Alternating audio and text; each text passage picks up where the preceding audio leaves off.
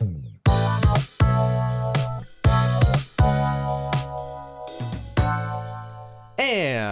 welcome back, everybody, to the Refresh Point.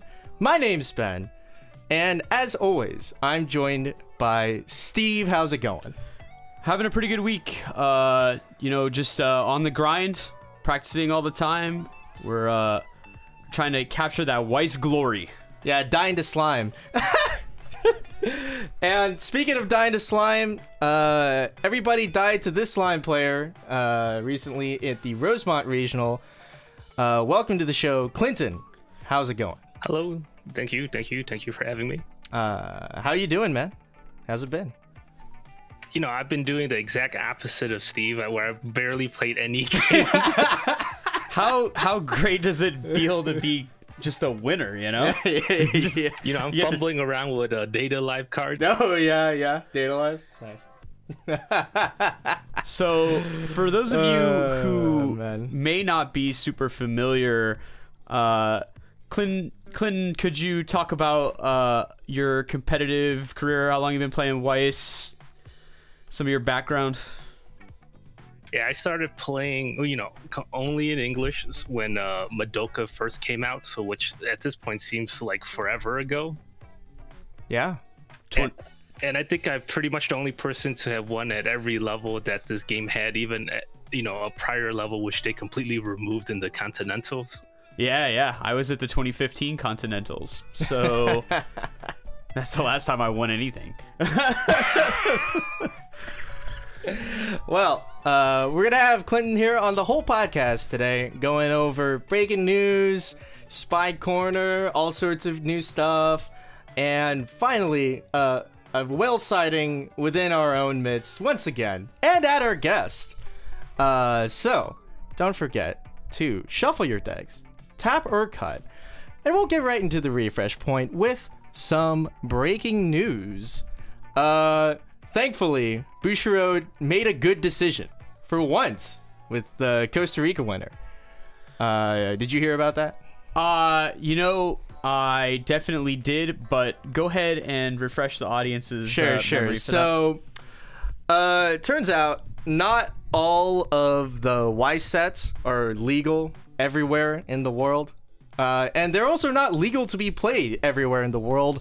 One of these being the Costa Rica regional, where I think one of the Quint sets and also the entirety of Nazarick is illegal for play.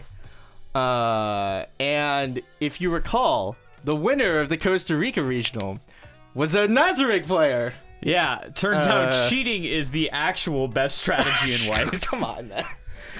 He would allowed cheating. Allowed cheating. He did. I believe he mentioned that he asked a judge. That's correct. He asked, I think, 6 judges, or he asked the judge that he found, and also the head judge, and all judges told him, "Yeah, bro, it's legal." If that isn't a ringing endorsement for the Bushiroad judge questionnaire, then I don't know what is. Come on, man. But he did get to keep his world's invite, keep the prizing, I believe. That's honestly the least they could do. Yeah, I know we screwed you over, but maybe we'll just this one time. I hate how vague they worded that statement. Oh yeah, true. It just said he got to keep his world invites. If I still haven't seen his for sales post with the winner's card, I would not have known he got to keep, at least the winner cards. I'm like, him keeping his invite, does that mean he keeps his sponsored invite, or he just gets a regular invite? Right, I'm gonna assume he got all of the above. But you said you saw his sale post. He's got the Benimaru. Yeah, it's the Benimarus. Nice. Well, that's nice. Yeah, I mean, that's honestly that's the good ending we can get behind. Everybody looks good, and the winner gets to go to Japan. So congrats to him. Mm-hmm. So if a 23-man tournament gets 3 Worlds invites, that's like, it's like 8% of the whole event gets to go to Worlds. I also thought it would have been really cool if they would have offered that second place Dell player a sponsored invite also, since I think that was one of the actual decks that was actually met the their criteria. Correct. Yeah, that's the deck that true. actually was legal and did the best. Yeah, absolutely. So yeah, it's the second best outcome. Best outcome. Yeah. Yeah. Azure Lane is releasing at the end of the month. Probably like a week after this podcast is edited and released.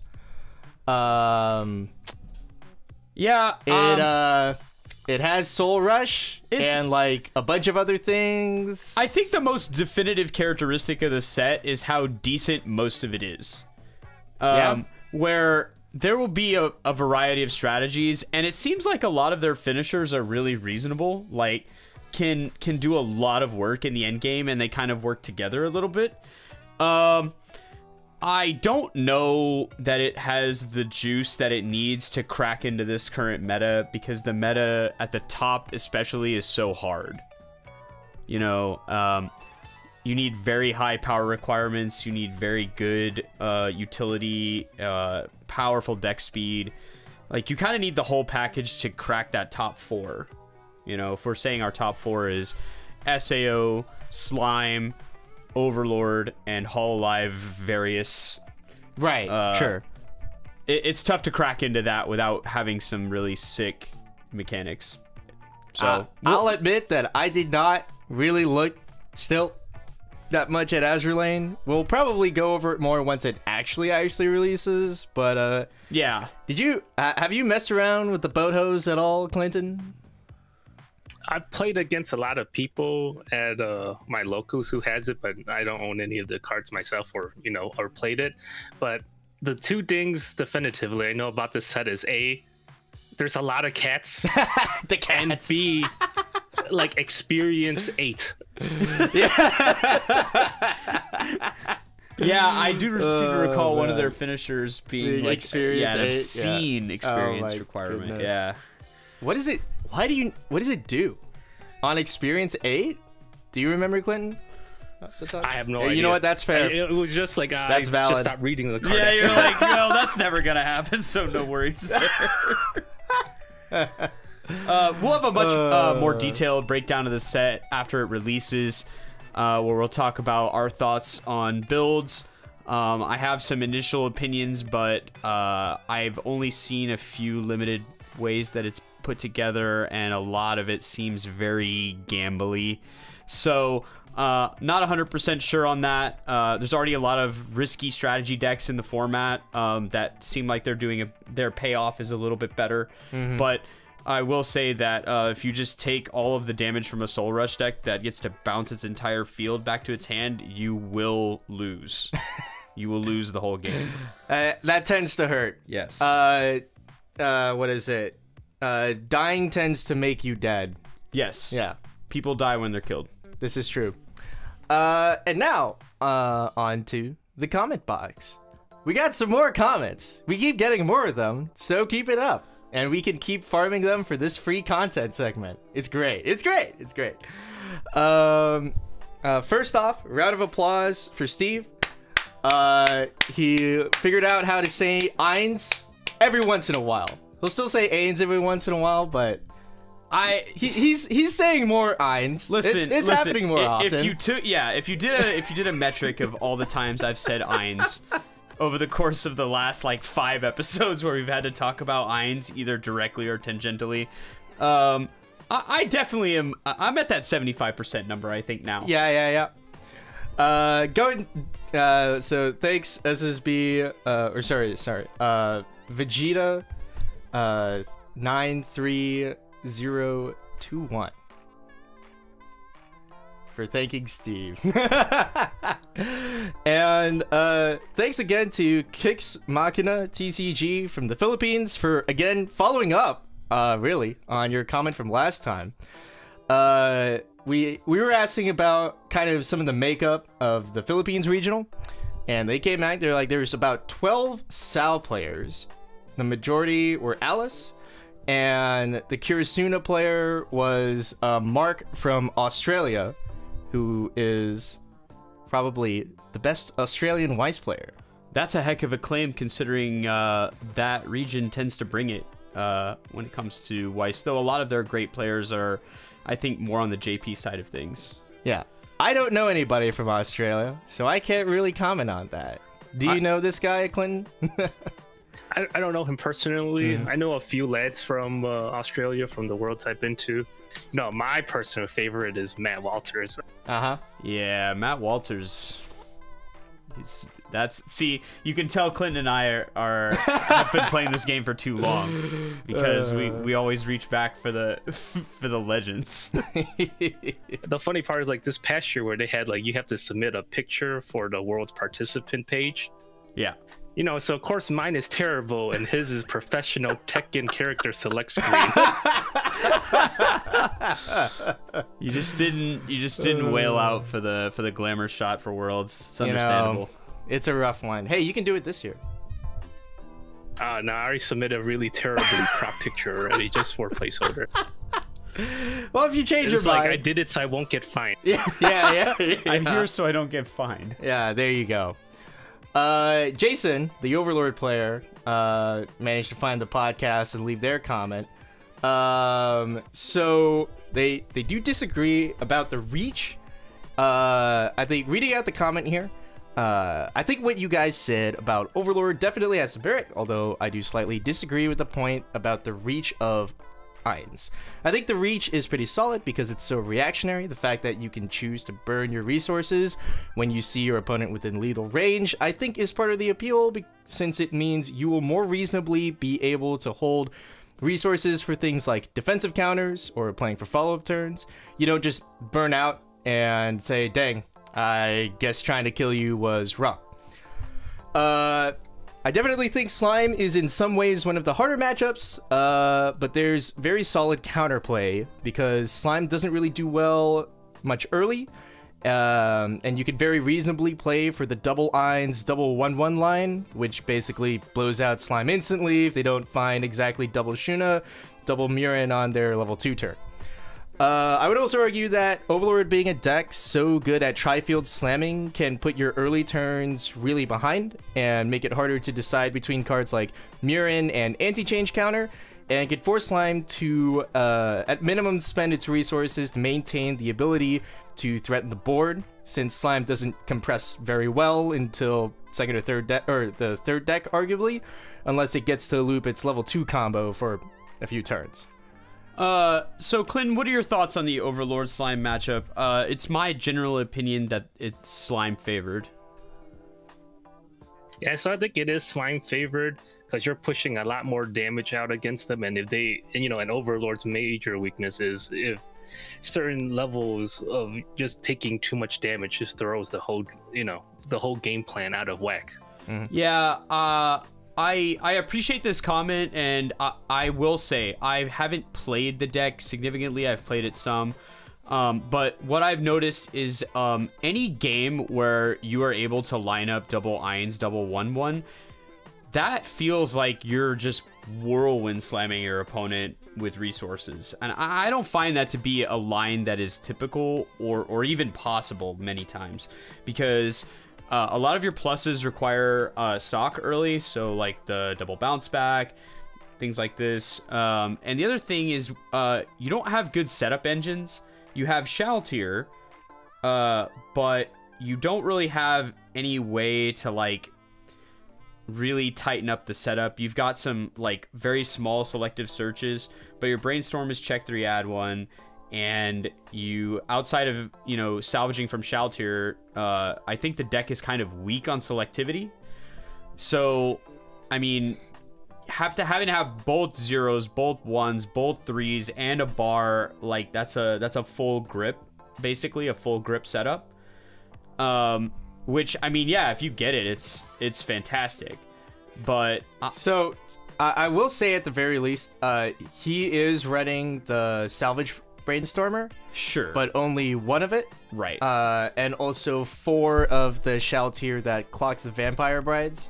Yeah. Mm-hmm. So that's their other way to generate like raw advantage, is by clocking themselves over and over again. But oh no, wait. Oh, okay. No, he's running. Yeah. No. He's running the Search Brainstormer. I mistook it for a different card. So Yeah. he's running 3 of a tap 2 Search Brainstorm Yeah. for mill 5. Yeah. And also, He's if running you the have- Search and Salvage Brainstorms. Yeah, and if you have a Shell tier, it lets you scry to Waiting Room. Sure. At the end of Climax phase. That's a fine card. It gives you some more speed. But I think overall the selectivity of the deck is slightly weak. And so setting up double early play, especially a lot of builds I'm noticing are only running 2 of the 1/1 to try and like max out on other stuff. So I mean, yeah, if you get it, I think that should be your attempt at the like your strategy going into the game. But I don't know how often you're able to really push that strategy through, especially in the face of like the raw consistency of what Slime's going to put down to the board. Like there's no question they're going to get their 2-1 setup like 99% of the time. There's too many ways to configure it. I feel like you just have like a terror, like a nightmare in the back of your mind, and like Slime like setups happen on you in your sleep. But I don't think it's, you are exaggerating a bit, but I really don't think it's consistent to the point that 90% of my games I have triple Muron, like not even Shuna, but right? that's not really what I meant. Not like triple. Sure. What I meant is like a hexproof, several Murons, and like a board that's like very awkward to handle. Sure. So even if it's not triple, though, Clinton, how many triple Muron turns did you fail to have during Chicago? Like none. That was the easy part. Okay. It's always assembling the Shizus at 1. That was the trickier part. Shizus at 1 is the trickiest part. So the guy that won Uh-huh. Chicago just said it was very easy to get triple Muron. Yeah. So I'm just gonna, I'm gonna let that be what that is. Look, I'm just saying that, like, It you feels like it die happens- when you're killed, and like it a lot does of the feel times, like it happens to me a lot, and I'm glad to hear that explanation that it does in fact happen all the time. It does happen a lot. Yeah. I just don't think it's literally 90%, but maybe, I'm just trolling too hard, and that's the life. Yeah, getting the Murons are easy. Sometimes getting the Shuna, that's the tricky part. I guess I always grab Shuna before Muron. I don't know what you do in general, but I don't know. Well, I think I guess to be fair, I'm only running 2 of like the tutor, the human Muron. So I think Clinton, you run 3, right? Of like the blue 1. No, I also no, run you 2. also run 2. Then skill issue. Yeah. Can't compete. Too bad at the game. It sucks to suck. But I do want to mention the whole back to the Overlord deck. That it's a deck that when things are going right, it's a really good deck. And sometimes when you have to, win a long tournament where you have to run hot, that's one of the better decks if you're just running hot all day with. And then after playing against the endgame combo, playing against it more often, get to that point, it's kind of reminds me of an Escanor deck. Right, yeah. Where it's pretty good, if you get to, fight your opponent when they're at 3-0. Yeah. Like, you're going to get it most of the time. Mm-hmm. Yeah. You basically need one reel, and then it's over. Yeah. So, yeah.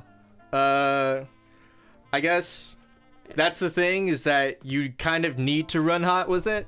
And I feel like Slime, you could run a little less hot and kind of get away with it. I don't know what you think, Clinton. But yeah, like, you could just win games just from, even though you're not getting everything done right, or everything is going right, you got enough of, part of the plan that you actually end up getting there. Yeah. Yeah, but regardless, I think it's any of those top 4 decks playing against each other, there's good opportunities, but I think that what I don't like specifically about this matchup for Overlord is they don't get the board wipe, which makes their damage kind of suspect prior to hitting level 3. They have to respect you a lot, and that usually means lots of siding, and siding against a level 2 is usually not going to produce any damage for you, or very little damage for you. I think that's the main crux of why this matchup is Slime favored. But Prinz WS, thank you so much for your comments and for your explanation. We love to see this kind of engagement from our audience. We definitely don't claim to be experts on everything, but we are seeing a lot of these matchups like play out. I did cut frequently. a little bit of that comment off near the end just so we could get to talking about it. If you want to read the comment in full, it's on our New York episode, the last one. You know. Hey, but thanks to Jason, he helped me shift my view of Overlord to a deck where, man, I really don't want to play this, or it's not that great. So you know what? It gets people more often than I gave credit for. Oh yeah, dude. Yeah, I think that. So it's, you know, solid. I could see why it's a top 3 deck. Yeah, for sure. Yeah, I think it's very much about the pilot with a deck like that, because it does have some very technical play that you can easily struggle with. Yeah. And with that, we've cleared out the mail. Oh, one last shout out to Sati. Thanks for continuing to comment that you like our stuff. Appreciate it. What is it? And now, finally, it's time for the Spike Corner. We're always back in the Spike Corner, spiking it up, competitive play. That's the... Really, we've been talking about it all episode. It's always a Spike Corner, you know, in the soul. But, first off, Clinton, I guess, if you don't mind, would you mind recapping your Chicago tournament a bit? Yeah, so Chicago, I started off strategically with a round 1 bye. Nice. Yep. So I didn't have to do anything, just mentally prepare myself. Then round 2, I played against Steven. Nice. Yep. Yeah. Where we were having a solid, we were having, our usual scuff matchup where it never goes according to plan for either player. So now I'm curious. We've heard Steve's side of this. How was it scuffed for you, if you remember? Like, I think I had like a terrible opening hand full of climaxes. Right. And yet I just kept playing them. I found, right before and it got to the point where I just kept playing this climaxes over and over again, and I just found huge pockets of damage going into that refresh, and then it was over from there basically. Yeah, I think deck 1 was pretty ugly both ways. Like, I saw he was out a lot, and we were landing, and then the end of my deck 2 was like 2 climaxes on bottom, and so it was like trigger, climax on bottom, refresh like 5, penalty 1, and then like I just eat like an entire buffet worth of damage, and then the game ends. Clinton and I have played competitively several times. I think we met at Origins, and this was in 2015 probably. So that was, it feels like forever ago, but yeah. It was either Origins or that funky Gen Con side event. Yeah, it was one of the two. The one that the store owner, managers of a local I had, he organized. Yeah, but we go way back, and I feel like my most iconic, my most memory Weiss victory was over Clinton's team at Springfest. Nice. Yeah, I can't capture Houston. It's just too hard. Yeah. I think I'm 0 for 3 in finals in 3v3 in Houston. Yeah. Dang. That's rough. Yeah. it's that home field advantage, That's what pushes you through. See, you win Rosemont. When you believe in it, it works. You can win Rosemont, and then I guess somebody else has to win Texas. I don't think a Texas team has won Houston in the last 2 or 3 years. Yeah, it's been a rough one considering how much talent is in Texas. We continually team kill each other to our detriment. I feel like. So, like, although it's not my best performance or the best finishing performance, but it's memorable to me was when Riaz and I and Connor got 3rd place, and I just let Connor play whatever BS he wanted to play, which ended up being Fubuki Roboco Waifu deck. Yeah, I remember that too. Nice. All right, and so that was round 2. Yeah. And what happened to rounds 3 through 8? Yeah, so they're getting kind of hazy, so I'm gonna start lumping them together. That's fine. But the 3rd match was funny. It was my first and only slime mirror match in 2 whole regionals. You only got 1. And as soon as I mulligan, my opponent is like, "Oh man, is that max rarity?" I'm like, "Yeah." He's like, "Oh damn, I'm behind because he had high rarity." So of course I was blessed, and he was always behind on the combo, so I was able to get off. So my transition went from triple Shizu combo into a triple Shizu combo into triple Mirren. Wow, man. That's tough. Yeah, kids. Max rarity is definitely a competitive buff that you could go for. It's not fake at all. So, and then round 4, I played it against my first Gura deck of the day. Uh-huh. And it was against Gordon from, you know, the Georgia area, who's really fantastic player. I played him like twice last year in high leverage games. So it was, you know, it was getting really close towards the end. Like my turn where I was trying to kill him, I couldn't kill him, but I expended the rest of my stock to clock kick a Gura, and he didn't have enough cards in hand to double Gura me, and I was able to cancel and just kill him on the swing back. Yeah, well, it's definitely important. You know, do you get that feeling when you're playing in a regional and things start to kind of fall into place? Like, you know, you feel like it might be your day. Yeah, like I always told Riaz, where I'm like, man, to win a big tournament, you have to catch at least 2 big breaks, and I knew that was one of them right off the bat. Yeah, yeah. I've definitely said it on the podcast before, but making top 8s is a matter of skill, but winning tournaments, that you need a little luck to get to the finals for sure. Anything memorable about 5 through 8, or is that all lumping in? Like 5 through 8. I think I played a Nino deck, the round afterwards, Wow. in which Nino in round 6. How the Mighty Has Fallen, where I just completely just had a way bigger board and just ran out of board and hand to do anything. Yeah, over the course of the game. It's wild how like 12k at level 2 is not getting it done anywhere in the meta. Like, just not. It's crazy. Yeah. It's funny. Actually, it's kind of funny to me that Nino made it to round 6, like undefeated anyways. Yeah, I think. Go ahead. I think that was round 5, that and was then 5, round 6 okay. I played against Roshan and his SAO Argo deck. 8 choice. Yeah, so that game was looking kind of good, but for him. But then I noticed during his refresh that he was only refreshing back, so I'm like, oh man, his hand is literally 2 Argo Climaxes and the Alice Climax. So then, of course, you know, I just landed a bunch of extra damage in a course of 2 turns to just be too far ahead. Yeah. Yeah, the you know, another feature of that deck is of 8 pans in general is that if your opponent starts to wobble a little bit, you'll usually always have the punish for the time. You know, that there's a timing to that sort of thing where a lot of times if your opponent doesn't have the climax at the right time, you can skirt out the back door with a shaky deck as long as you get another turn to right the ship.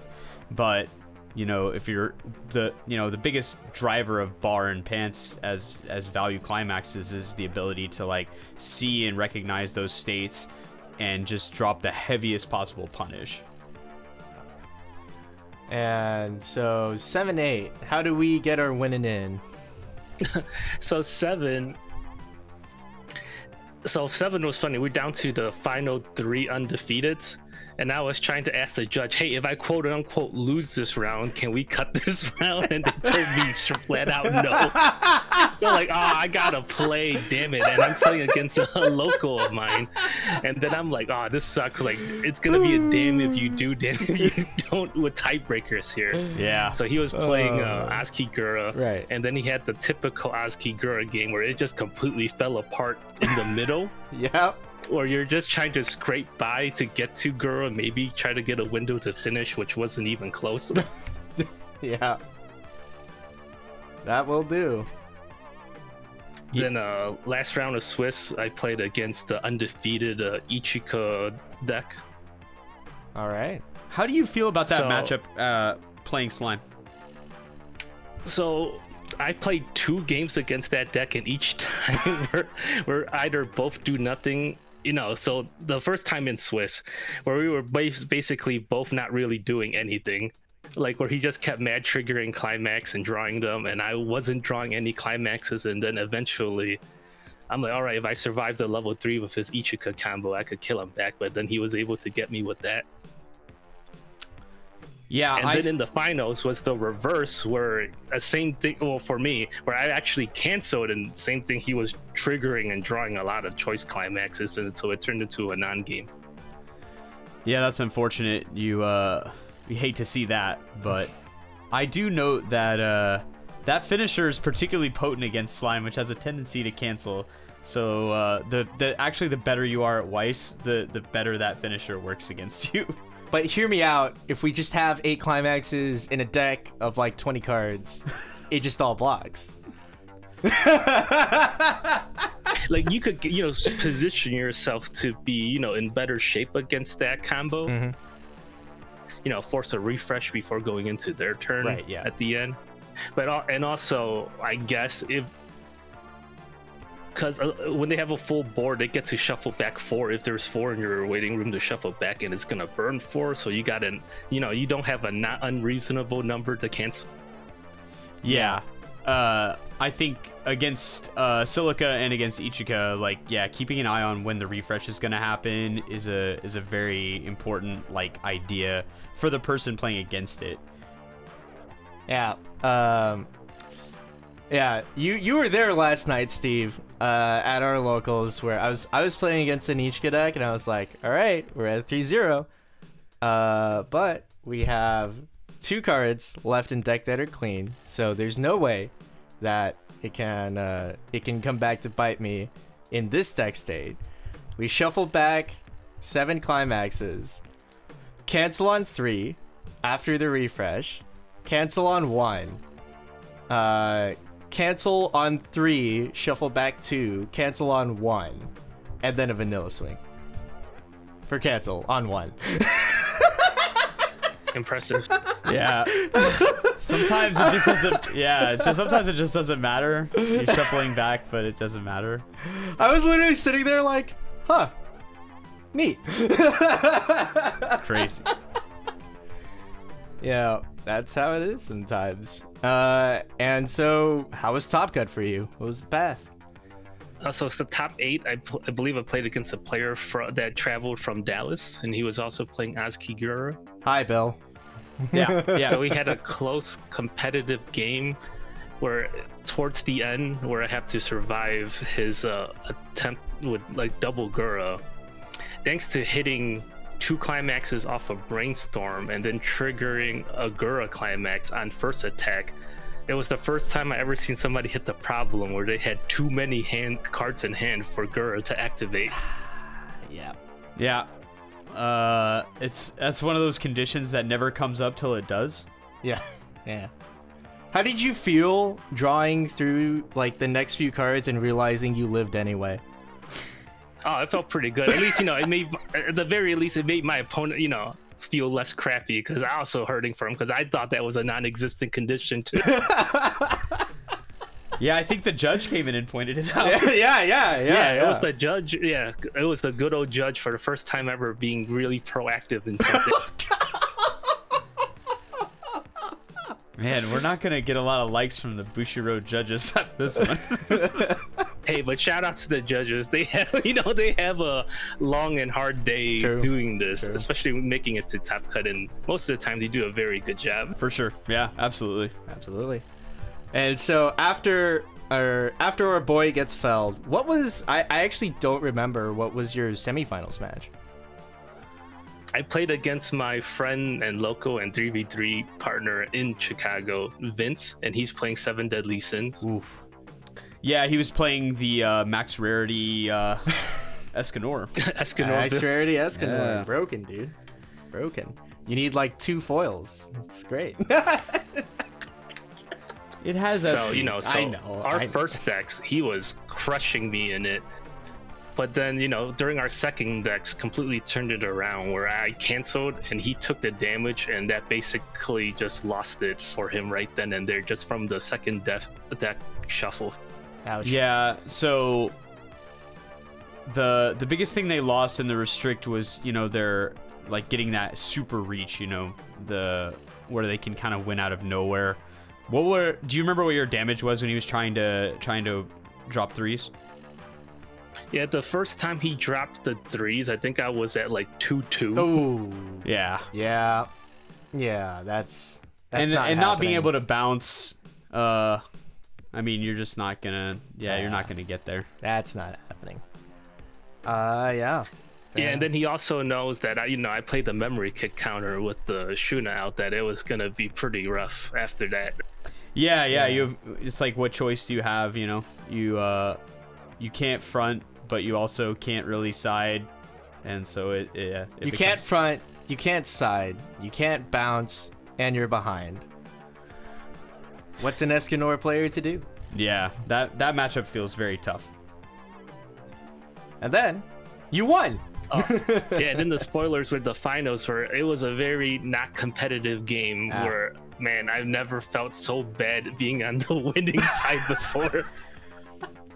Yeah, It got to this point where he was at, I was at level 2, he was at level 3, he was going for a double Ichika combo, and of course, the course of the game, he triggered 3 choice triggers, and while he was reaching his hand out to check my waiting room, I thought he was conceding until it was an awkward moment.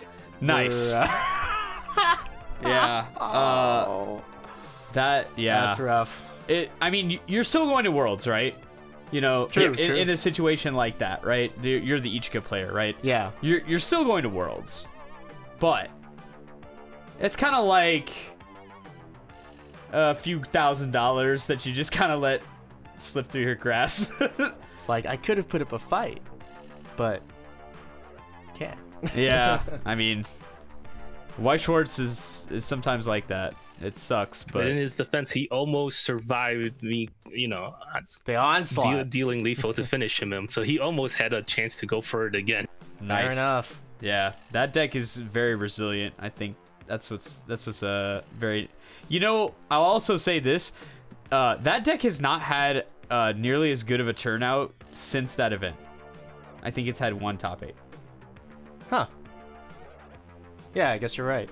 Yeah, Yeah. just It like, was really strong in Toronto. It was also an undefeated through Swiss deck, and Yeah. undefeated through Rosemont, and then it still had some placements here and there, but yeah. not anywhere near I as think good. I think the people who are dedicated to playing it are putting up good results with it, but it's got a smaller following. Yeah. No, there hasn't even been any choices since Rosemont. And Oh top yeah, it was 8 Door that got top 8. in New York. Yeah. Yeah. But yeah, so there's the path. So if you want to win a regional, just do that. Obviously. So yeah, just don't lose. Don't lose. It's very simple. Very simple. Very easy. Just make good plays all the time. Have good luck all the time, and don't lose. Yeah. It's just that simple. Ooh, then I want to parlay that into a mini New York report, because I was also there. You are there. So how did you? How was your New York run? I started really strong. I started 4-0, and I'm like, oh damn, why am I winning? I just wanted to lose quickly and sleep in the rafters with the seats are. So then I'm like, oh man, there's a lot of people I know are doing really well and are further into this tournament. Like, I feel like, if we play, I'm gonna just give them the win. So they have so I don't just straight crush people I know's hopes and dreams. So, so I was 4-0. Right. Round 5, I played against a Gura deck. And he was getting very opportune cancels throughout the whole game. It was one of the first games where I missed my Shizu combo. And then at 2-3, I was 1 card away from surviving a triple Gura finisher, in which I could have won a shirt. You could have gotten the shirt. If I knew ahead of time, I would have tried that much harder to survive. Yeah. I remember you walking up, and it was like, almost got the shirt, man. Sorry. And then the next round, I played against Jason and his and his Overlord deck. So I was thinking, I'm all right. I finally play against somebody I know late enough in this tournament, so I'm pretty much gonna give him the win. But thankfully, he just straight took the victory without any type of. There's no confusion at all. There's Yeah, no any type of confusion. confusion where, you know, apparently this is the theme of my, you know, my losses for the day, where once again I somehow whiffed these Shizu combos at level 1. With the Shizu. And then he triple canceled me after the climax combo at level 2. Yeah. And I didn't. And then I'm like, oh, this game's over right here and there. Yeah. Yeah, there's nothing that's more sure to put you in a bad game state than Overlord comboing and then canceling. You're like, well, that's insanely bad. Nothing good is gonna come from this. Did you play it out after going X2? Oh yeah, so I kept playing to try to boost, you know, people's tiebreakers. I didn't want to just be an anchor after that. Yeah. Yeah. So then I was able to beat another ASCII Gura deck where they just had absolutely nothing going on early and just ate everything mid. Yeah, I feel like that tends to happen. We're gonna talk about. And then Go ahead. I'm sorry. Oh no, go ahead. So we're gonna talk about the meta after this because I'm We will. I'm very interested to get your take on some of these decks because we know where we stand on a lot of this stuff, but love to get your perspective on some of the decks that are patrolling around the meta right now. So what were you about to say, Clinton? Oh, then the last round of Swiss, play against a Silica, a Silica Alice deck, Yeah. in which once again I managed to whiff my level 1 combo and somehow got rolled in this game. Yeah. Are we just not drawing it? Is that what's happening? No, this one was the funnier, so I like went through half my deck and I've seen 4 climaxes and all 4 of them were the Mirren climax. Nice. So literally I could not There's draw nothing to do. the Shizu combo, the climax to save my life. Just can't get there. Can't do it. So at one point I had 1 in my stock, 2 in my hand, and 1 in the waiting room with the Mirren climax. Oh. Yep. You hate to see it. Hate to see it. But yeah. There you go. Lost the home field advantage. Tragic. Couldn't draw it, Hate to see it, man. It's a rough one. Yeah, it was a foreign territory. Yeah. And my enthusiasm and motivation was low. True. The other foreign invaders, we got your back. We got it done. Yeah, I appreciated it. Not we. I'll say, what is it? Riaz, Ian, and Billy got it done. Yeah. Like, imagine rocking up to the regional closest to you, and 3 fucking Texans just roll in, and you're like, we're taking the world's invites. Bye. I can't believe Riaz got to play the series mirror 3 games in a row when it counts the most against people he's familiar with. Yeah. Yeah, that's just that world champion difference right there.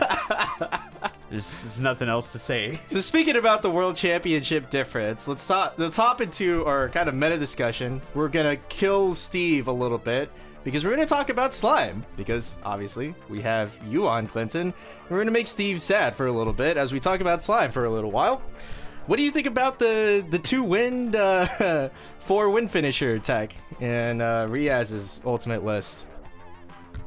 After speaking with him a good bit, I like his thinking behind it. It has come into play. It could replace itself with some card selection, and then it has that extra effect where you could play another copy from hand for a 1 stock discount.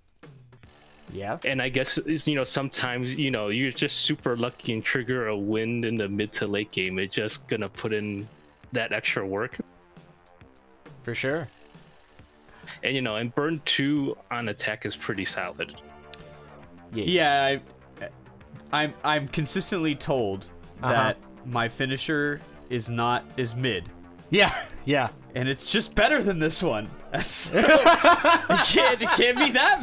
I mean, in slime context, it's pretty solid. Yeah. What I'll say about the win finisher is, I think the value of your finisher, and I told Riaz this too. because he kind of asked me out of nowhere before showing me the deck. He said, "Do you think 6 packets can win?" And I was like, "Yeah, but the rest of the deck has to support that." So I think the problem with Alice, and the reason it isn't doing as well as it did in spring, is the meta has kind of caught up to it from a perspective of players can get right on you faster than they could before, and more importantly, they don't have any way to transition the game. So as soon as Alice leaves the board and you don't have anything going on in the mid game, that everything you do kind of costs you resources, and so you just have to tread water as best you can until you think you're at a point where you can win. And Slime and Overlord are 2 really mid-game centric decks that have heavy mid-games that are difficult to handle. And so if they're able to drop the heavy mid-game and then slow the game down by blocking and by choking out your damage, then I think you have a very hard time winning from those positions. So I think the Wind Finisher, if it was in a different set, you wouldn't consider it. Like, you just wouldn't. You have better choices. But yeah, I consider, I think it comps favorably, or similar to playing Marine top end in Hololive. yeah, Where there's plenty of times I can't kill people at 3-0 with 3 of them on the board, but the fact that it's so easy to get them out and they're so cheap to utilize that it's worth that slight that inconsistency of not dealing 7. right. Yeah, exactly. Exactly. I did try out the Wind Finisher for a few weeks after getting back from New York, and I'm just gonna pull the voice clip and like put it in right here. I'm just gonna say I have no strong feelings about this one way or the other. Just because like it does have that consistency of like, if you're playing the game right and we're having anywhere close to like an okay game, you'll have triple Wind Finisher. And sometimes I'll just win. But whenever you have like more scuffered games, scuffered games means less stock. You need 8 stock to do triple win. If you don't have 8 stock, then you have double win. If you only have double win, that's 2 burn 2s and 2 swings and another guy. And if you're having a scuffed game, that probably means your opponent is ahead. If your opponent is ahead, they're probably ahead in damage. And now we don't exactly have enough reach to try to kill somebody with the money and the resources we have. And that's not necessarily a bad thing. Like, yeah, I mean, you still see the hedge, right? The Yeah. Benimaru is still there to heal Yeah. yourself and like try to see if there's a way you can reach for a little more than what you have. But I think that, yeah, the allure of it is the self-setting.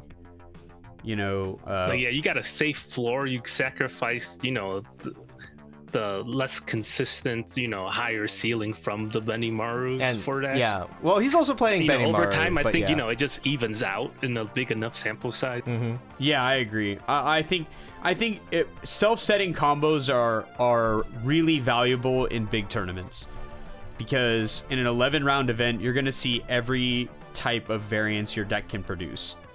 And when you're I think this is the main reason why, let's say, Alice Silica has done better historically than Alice Kirito, is because checking X for your opponent's guys is going to yield every tool that you need to get to the end of the game. It's going to yield more finishers, it's going to yield more climaxes, it's going to yield more Demonic Sword Grams, whatever it is that you need to like try and push for the win. And, the cost of that is obviously healing. So if the game gets out of hand on you, then you're kind of backed into a corner with very few places to go. But what you're trading is like a consistency that's going to last through an entire event. At Chicago, I don't think I ever failed to... I think I double silica'd at minimum every game. and it's just there are very few ways for it to go wrong when you're checking that many cards. Yeah. For me personally, I'm gonna be playing the 8 pants archetype just because I've had more time on it, and I don't think it's like at best I think playing the Wind is a side grade, and Houston's in 3 weeks, you know.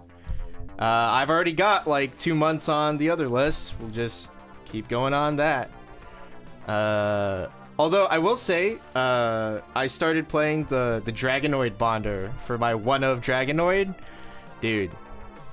It's so good to just for the tap check. So good. I underestimated it so hard. I was like, I mean, I was already going to swing with the Benimarus first anyway, right? Like, does it really matter if I know the burns that are about to happen? It matters. It's so sick. And I'm always moving the climax to the second card because there's always the climaxes on top when I play that card. I'm like, this is why I justify playing this card. Nah, dude, it's sick. I'm on your side. That also making. I didn't know how much it would matter, but having the Bonder does make double Benimaru Milam a 7 stock play, as opposed to an 8 stock play, and man, yeah, that matters a lot. Oh yeah, that's huge, dude. It's massive. Yeah. It was sick.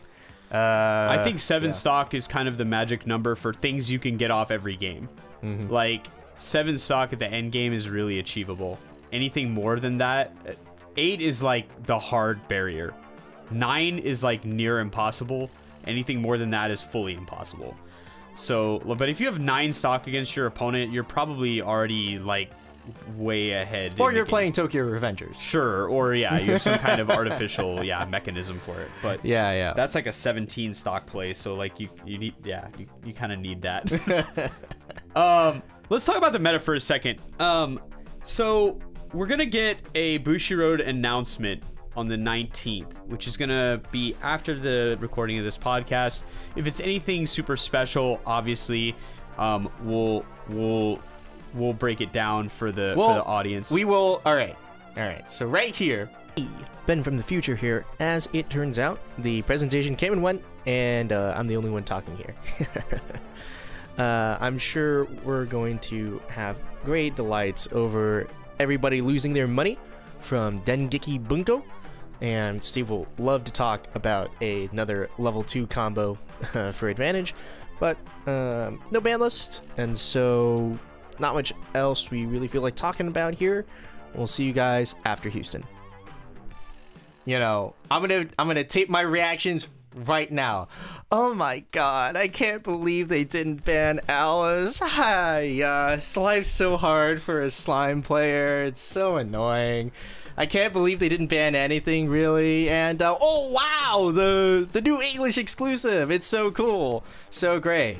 And then after this, you guys will all hear our reaction to it, because we're gonna tape it after it happens and slot it right in here. Clinton, do you have any reactions for the announcement that just happened? I hope, right now the meta game is so, the main dominant decks are like, are pretty close with each other in power level, that you really can't hit any of them, or just throws everything off unless you and I don't give Bushiroad the credit of preemptively hitting cards, because you're hitting these cards to try to balance this out, and that causes a crazy cascade effect. So I'm hoping for the first time ever that it's just a bunch of unrestrictions of sets that doesn't deserve to be restricted, and that'll be it, and then save future hits after this season. Oh, okay, hold up.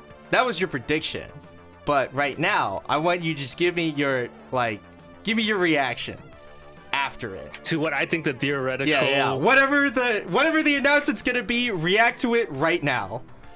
Like, I can't believe Kurumi is still at 2. This card could be at 6 and it still does nothing. It's crazy, right? This card could be at 6. Steve, what's your reaction? Having just heard this announcement, what do we think? Thank God Bushiroad finally came in and put an end to the toxic meta by banning not only Shuna, but Nguyen, and disqualifying all the people that won with Slime. Right? Wow. It's what needed to be done. Players might argue it's unjust, but in reality, this is the only outcome that makes sense in the face of this extreme imbalance. And there you have it, listeners. That was our reactions to it. You'd be like, wow, I can't believe Alice 2 went to 6. Oh, it's great.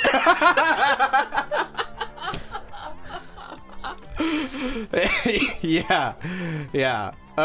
Talking about the ban list idea a little bit, there was an interview with Matt, Intern Kun, social media manager from Bushiroad, on Weiss and Chill's YouTube channel. Go check it out in the description below. It's about an hour-long interview. They do discuss a lot of interesting topics of like kind of how Matt's been working there for nearly a decade. I think actually just a decade, and why they structure the why they structure the announcements in English the way that they do, as opposed to kind of the more stakeholder-focused ones in JP, and most relevant to us right now, how they approach the ban list. And so he did go out of his way to say that they're trying not to copy JP specifically.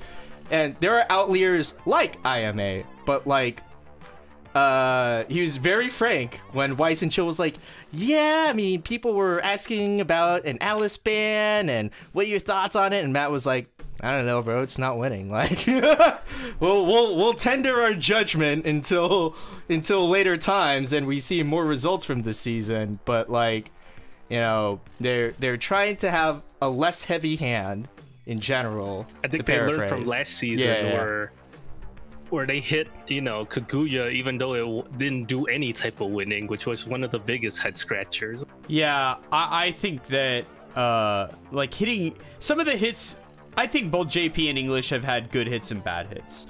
I think the Kaguya hit is the most salient example of why did you even bother? Like, it didn't do anything except convert decently. It wasn't like it was just smashing people. So yeah, that one was strange and felt like kind of a pseudo copy of JP, where they were like, there was just different outcomes. But I think also they've had good hits. So you know, what you said earlier about the ban list is really important. Like, you can't go after one of these decks to the exclusion of the others, because you're just gonna see the meta warp around that move. So like, we joked about it, but hypothetically, you know, let's say they came in and did something to Slime, right? All that does is all the decks that were weak against Slime, now they all get a boost.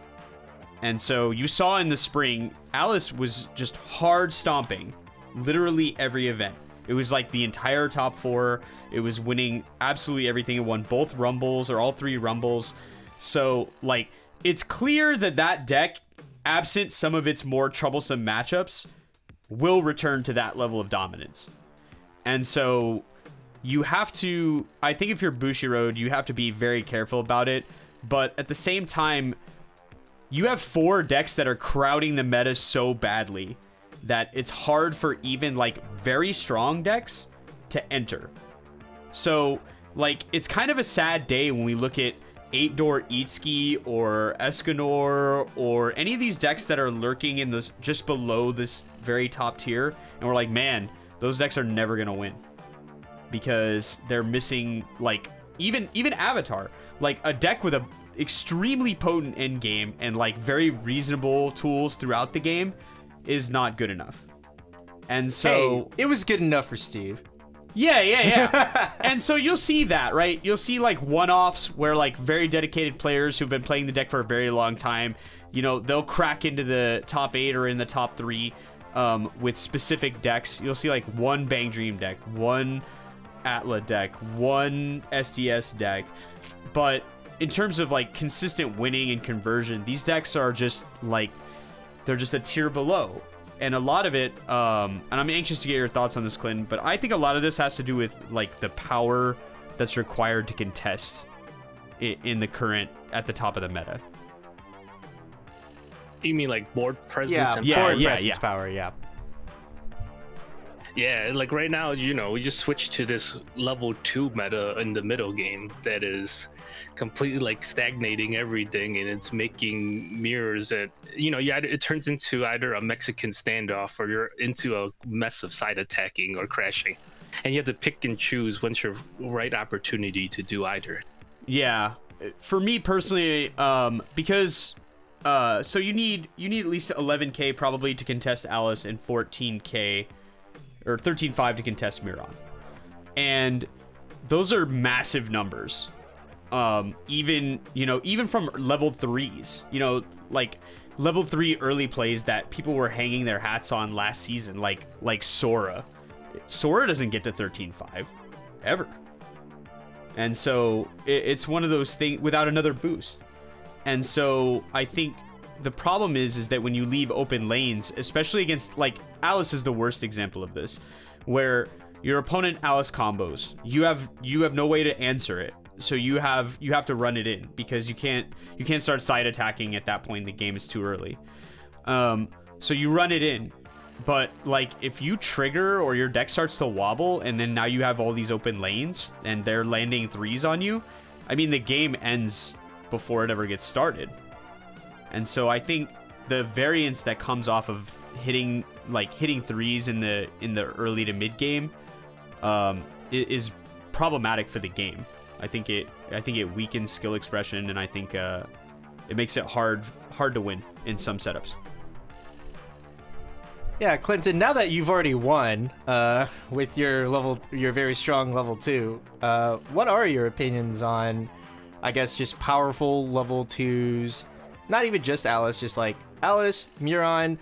Let's say, like, in future sets, even in like Guilty Gear coming up, screw it.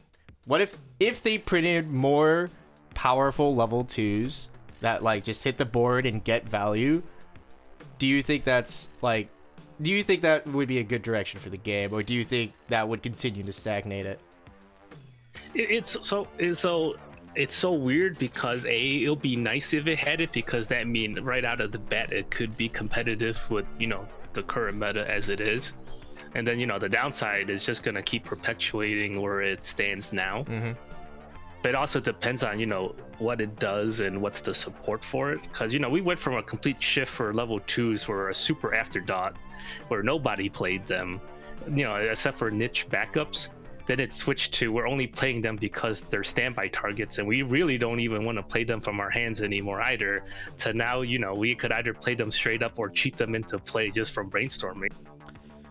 Yeah, I think there has been a limit. There's been a very limited amount of level 2 value engines that have been printed prior to this, and most of them were like most of them were kind of like the early play. They're actually just a level 1 combo, but different, right? Yeah, like Joker or the Xion from Hololive 1, where it's like the Clap of Thunder combo from Konosuba. or STS has got one too, where it's like you just draw a bunch of cards. Like it's like check 4, add all of them. Slime even has one of those in set 2. It's just like, it exists. They weren't like level 2s, they were like level 1s. Right.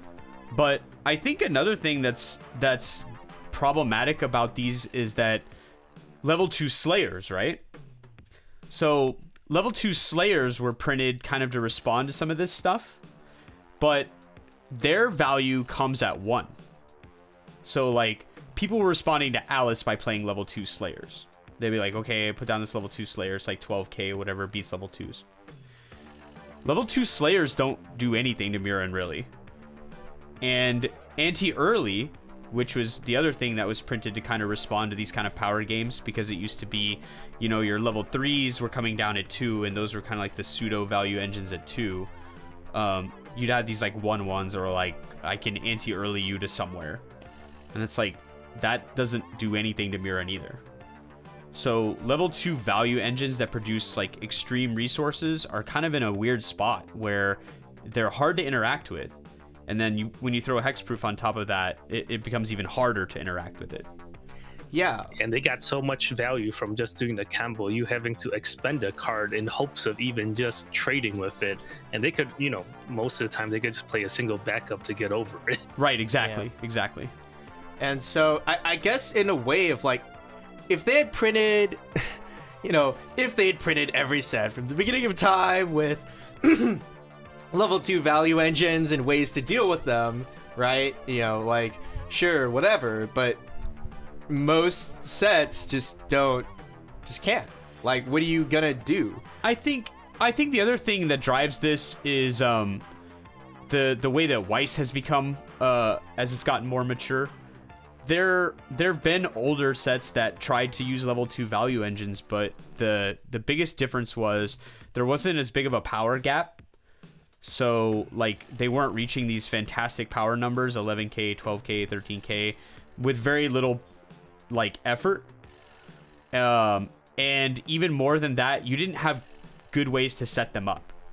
So part of what makes Alice and Muron so strong is not just they're good, but they have tons of easy setups. You know, a skilled Alice player is going to get double, triple Alice like 95% of the time. And like 5% of the time, the deck's going to explode fantastically. But Muron's even more consistent than that, where it's like I have a guy that says discard a card, get it. And I have a combo that's like if I reveal half of the cards in my deck, I can just get it. So like the setup for it is even stronger than it's ever been in terms of like consistency, because there was a 2/1 value engine for Kirito in the Alicization deck. It was like on reverse, stock 2 from the waiting room, and then check 4, and then add a character, which is like extreme value. But there was a ton of caveats. You needed a guy in memory, you needed a reverse, and the climax was a stock soul. And so Muron is better than that card in every feasible way. It has a better trigger, it's got a better setup, and it's got more power. So like the adaptation is just, those cards are just ramping in value. Mm-hmm. So yeah, and I always hated the concept of printing silver bullets, because either A, they're not useful when they're needed, and B, most of the time, you know, it's just like, why did we even have this problem to begin with? You know, making these things, you know, it's either gonna work great or they do nothing. Right. And so I guess the real question is, do they continue like ramping the game like this? Does all of the older decks just get cut out as they print more sets with good engines that can now contest with the newly established like 2 engines in their own way and contest in some way? Do we think they'll just keep pushing that, or do we think the banhammer comes right before or after Worlds? I would like to see Clinton, I'd like your thoughts on this, but I would like to see a restrict before Worlds. After the fall season. So I want all the regionals to be done with. I don't think it's fair to the competitive players to have to adjust to a new meta midway through. So I hope when the announcement comes out this week, there's nothing. But I would like to see a pre-Worlds restrict to try and stimulate the meta a little bit. What do you think, Clinton? Because, you know, compared to, you know, the weird precedent they set last year, where 2 weeks into the fall season, they hit Mushoku for some reason, yeah. Even though it was already phased out by the Nino deck. Yeah. And then like 3 more weeks, and they had another adjustment to it. And then the week before, you know, and then another final, adding 2 more, tacking on a restriction to the Quince deck right before Worlds too. Yeah. You know, so personally, I would not be against it, but, you know, but that's only assuming that it's carefully crafted, which, you know, right now I don't have the most confidence in. All right, you're in ultimate control at Bushiroad. You're about to do a ban adjustment. What's the adjustment? And let's say it's before Worlds. Before Worlds. Let's say it's like a month before Worlds. Yeah. Like literally, like Christmas comes, the New Year comes, here's your New Year's present. It's a ban list. What do you think's on it? Man, if there was something, if I would do, I guess it would be like a heavy, I wouldn't say heavy-handed, but it would just affect multiple series. Because, you can't just do 1 or 2 and just think that's good enough. Mm-hmm. So, I would almost do like the Yu-Gi-Oh! / Magic strategy where you're just hitting, the top thing and then hitting the next, what I think will take its place right afterwards to try to make sure there's no a vacuum in power. Right. So the top 4 sets, we're hitting those. Right. All right. So what are we hitting? So the Slime SAO, Overlord / Nazarick, and the Gura deck. Right. Yeah. So the ideal scenario, this is gonna sound funny. You hit them to the point where Quint's decks are now competitive. Yeah. No, I get what you mean. So if you're restricting Slime, how do you reel that deck without making it useless? Yeah. So my philosophy is always you hit the utility. You put a restriction on like a great utility card, and then you just put 2 other. If you have to put 2, primarily something that's very easy finisher or something that's easy to play that helps the goal of the deck. Mm-hmm. So in Slime case, you start off with every one. You telling people that this is gonna matter. You start off with the stock swap being on the board. Okay. Yep. That's the highest value utility card they have. Yeah, so you want to put that. I hate the idea of putting climax combos on there because you're just killing 2 cards plus. Right. So I'm not gonna do that. So instead, I would put like another utility 0 that's really good. Okay, a utility 0. Which one would you pick? Yeah, another utility 0. I'm not sure off the top of my head what it will be now because there's, Slime Zeros are so strong. It has such a huge catalog of useful cards that it could almost immediately be replaced with something almost equal or just only slightly worse.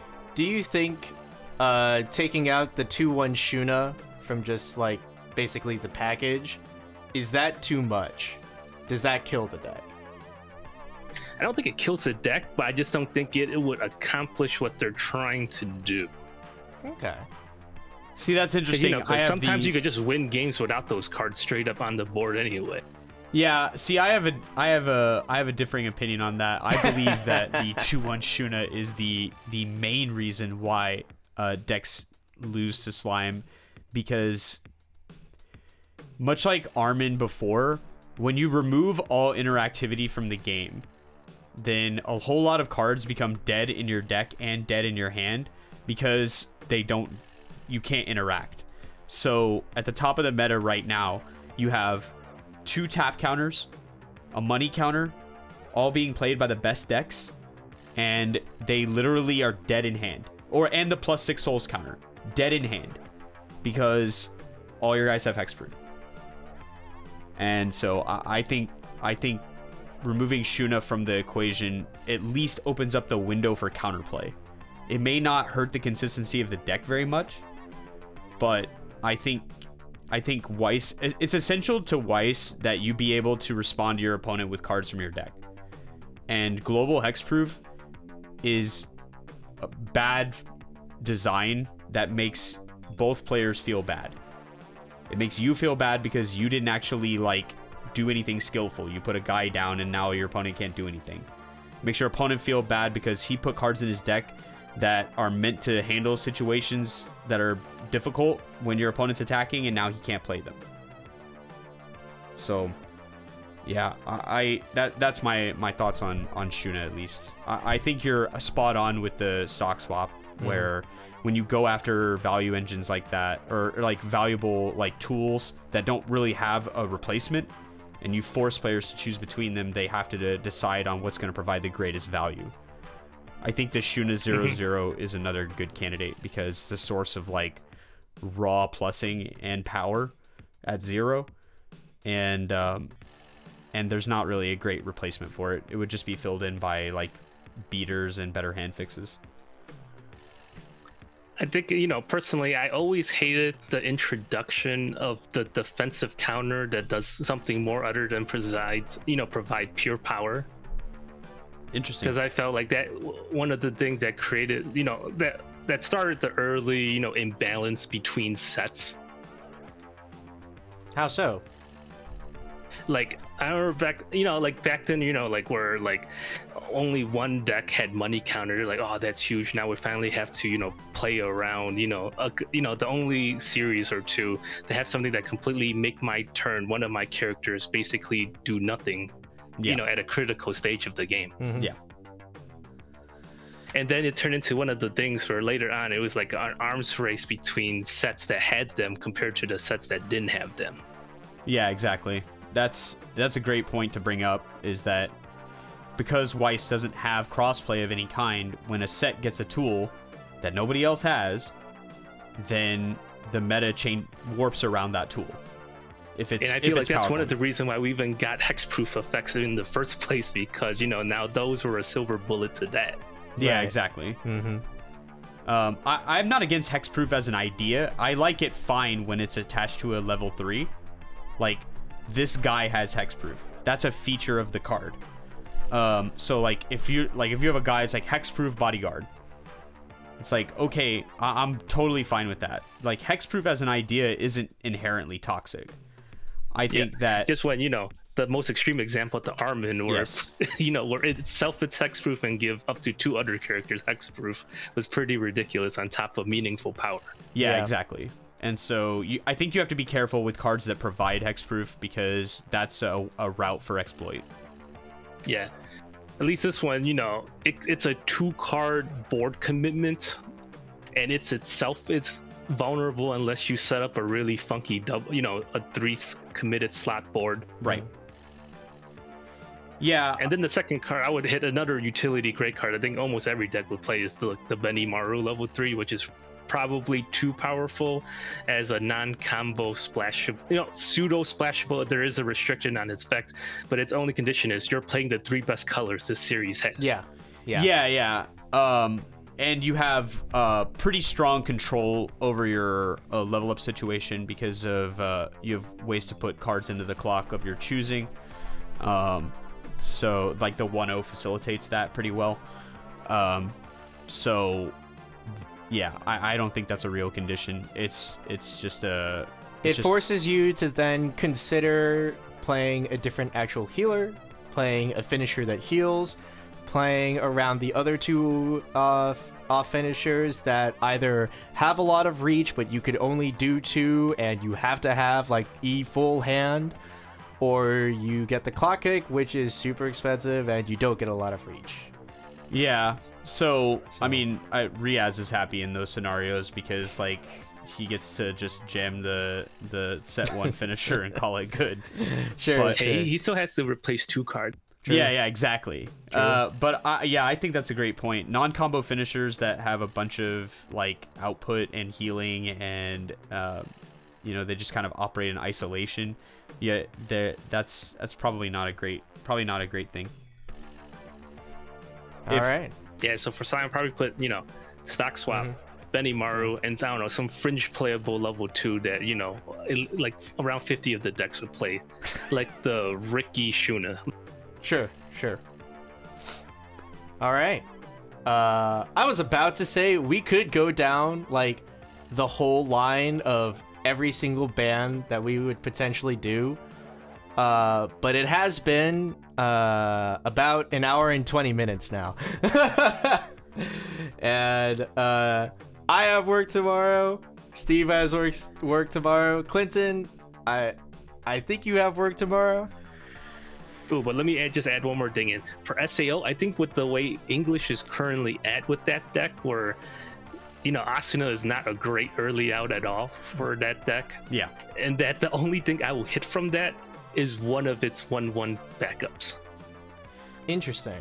Okay. See, yeah, we were talking about it because I've played the deck a lot, and it feels like obviously the most toxic part of the deck is how much speed it generates for nothing. Like 0 expenditure of resources to get free deck speed. And so I felt like if you separated Asuna Zero from the Floating Castle Aincrad event or Administrator from those two pieces, it's probably enough to like bring it back enough to where it can't reliably get to those states as quickly. But if you remove the promo backup, I don't know that changes very much outside of now you just auto lose to Slime instead of probably lose to Slime. Hey, as you know, Slime's hit too. Yeah. But it's interesting. Yeah, this is the slime hit world as well. Yeah. It's interesting to think about because I feel that deck speed is the main thrust of why that deck is overpowered. What they did to it in JP feels extremely excessive. But yes. Like if you can't do that, and I think if you go after Leafa, you also hurt the deck in a fundamental way that it probably can't recover from easily. So whatever you put in a choice restrict with Leafa, they'll have to choose Leafa every time. The card is too important to every game plan that comes out of that set. I think SAO also has to be treated with a sort of lighter touch because you don't have the manga set. So a lot of the overpowered cards from that set we don't have, and so I think SAO's build is very fragile, and not a lot can be pulled out of it without breaking it. And what's unfortunate about that is what's left in the set isn't very good after that. So behind Alice and Silica and Kirito is not a lot. You know, a very mediocre Minus Souls, and some other mediocre finishing and level 1 combos, but like nothing even remotely competitive will come out of it if you manage to damage the Alice engine in a way where those finishers don't work. Yeah, so that's why my strategy is to, let's not attack the engine or the milling, because although it's a lot of milling, sometimes, that deck's weakness is that it still has prone to spot, periods of quote unquote bad luck. Right. Yeah, sure. Yeah. And then, like a restriction, where you're hitting their, make them play utter absurd backups if they even want to waste their slots on those and take out the 1/1s. It now gives those wacky level 2 killer cards such, a fighting chance. And then it makes it where, it's a great board at 1 if they get it out, but it's still, now there's a chance we could get over this instead of 0 chance. Right. Yeah, right. that makes sense. There it is. All right. Well, it would have been nice to touch on Hololive and Overlord. We've talked a good deal about Slime, and that feels appropriate for the guests we have today.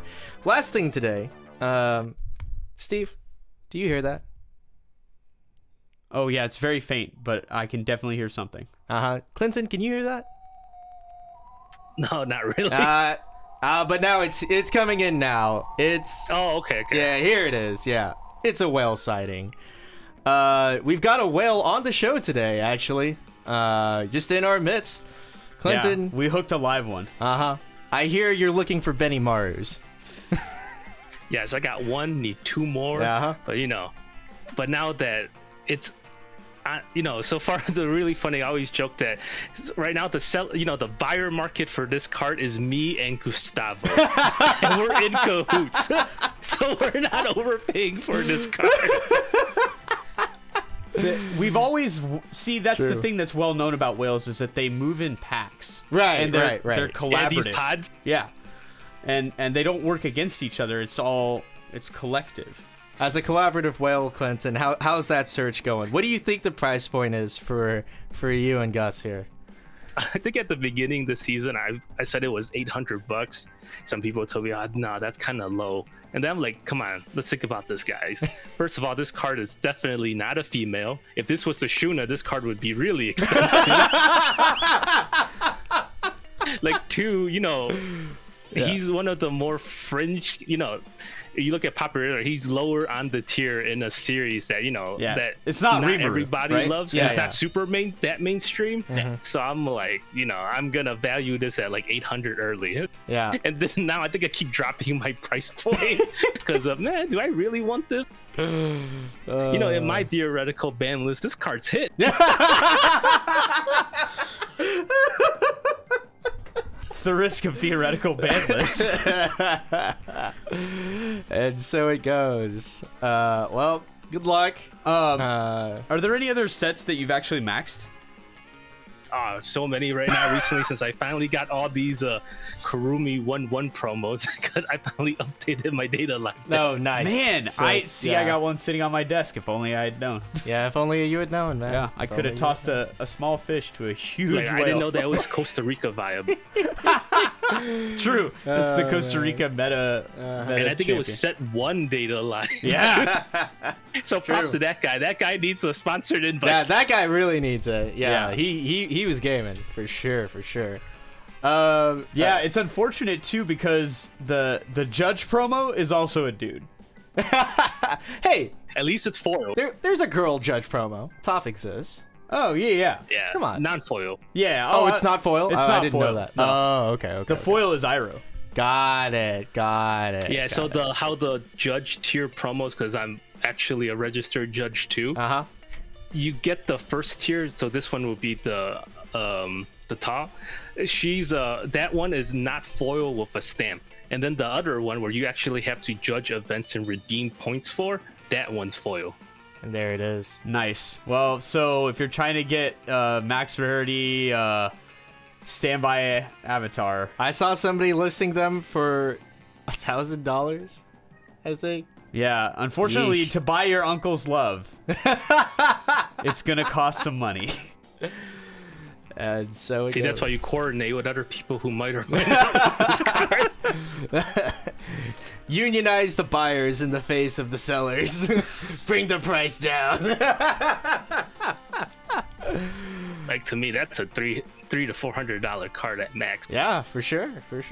I mean, it's not meta, It's not. and it's a dude. Yeah, And and it's it's dude. 2 days of work Yeah, for it's a 2 judge. days of work for the judge. See, yeah. that makes it worth more for me if I'm the judge. I'm like, nah, son. I had to work 2 days for this thing.